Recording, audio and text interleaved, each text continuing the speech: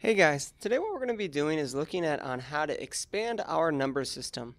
And essentially what we are going to do is be able to classify numbers. So before we get to the homework, I just want to review what this is. So we're going to look at what a natural, whole, integer, rational, so on and so forth numbers are. So let's start with natural number.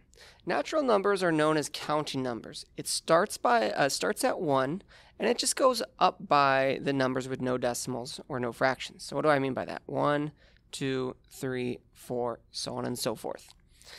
The next set of numbers is whole numbers.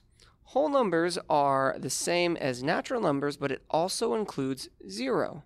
So it's going to be 0, 1, 2, 3, 4, so on and so forth. Integers are very similar to whole numbers, except it includes their negative counterpart. So while it also includes 0, 1, 2, 3, it also includes -1, -2, -3, so on and so forth. Now, rational numbers is when we introduce fractions and decimals, certain type of decimals, I should say. So what a rational number is any number that can be written as a fraction.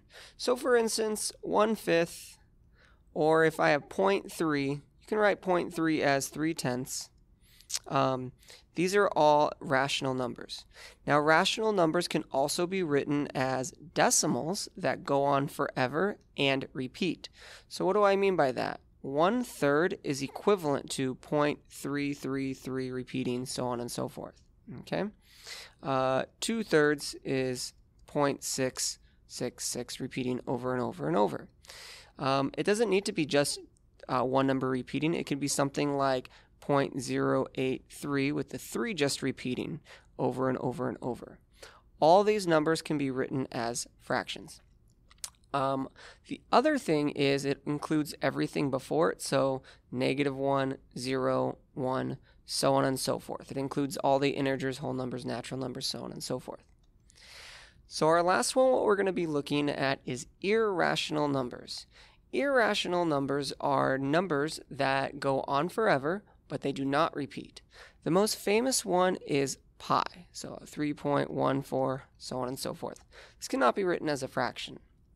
Also, the square root of a non-perfect square, such as the square root of 2, square root of 3, so on and so forth. And in the future, you're going to learn about the letter E and what number that is. Okay? So now that we know that, let's go ahead and classify these numbers. Before we go that, I want to show you one more thing. Whatever the number is, wherever it starts, it's going to be everything after that. So what do I mean by that?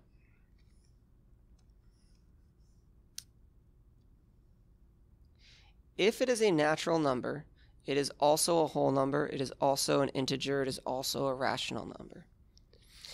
If it's an integer, it just goes up. It is a rational number and a real number. The last thing that we did not talk about is real numbers are all these types of numbers. Anything that's here. So someone might ask, well, what is a non-real number?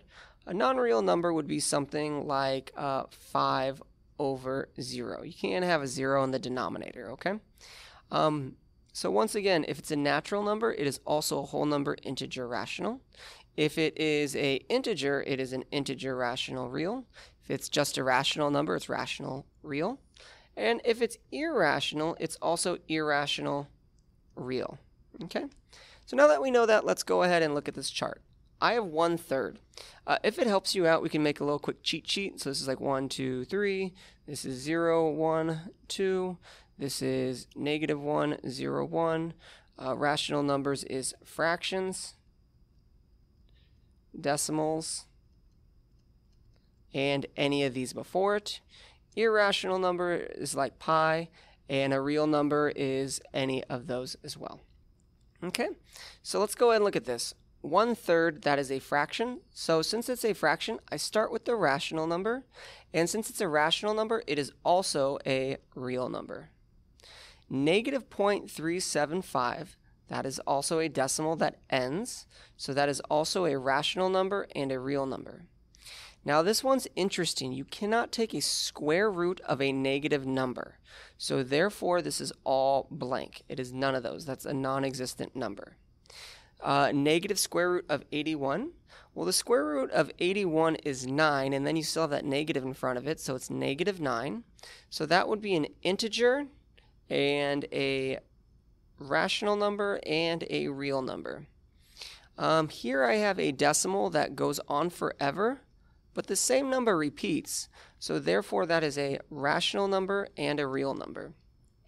Let's say I give you a number like 7. That would also be a natural, whole, integer, rational, real. Okay?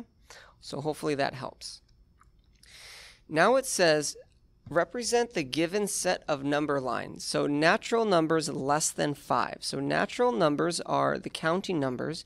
It starts at 1, and I'm just going to put a dot on these numbers here.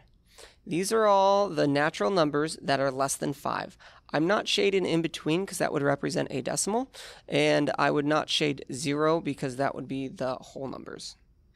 So integers, those are positive and negative numbers that are not fractions, that are from negative 1 to 2. So negative 1, 0, 1, 2. All right, so hopefully this video helps. If you have any questions, please feel free to email me or your teacher.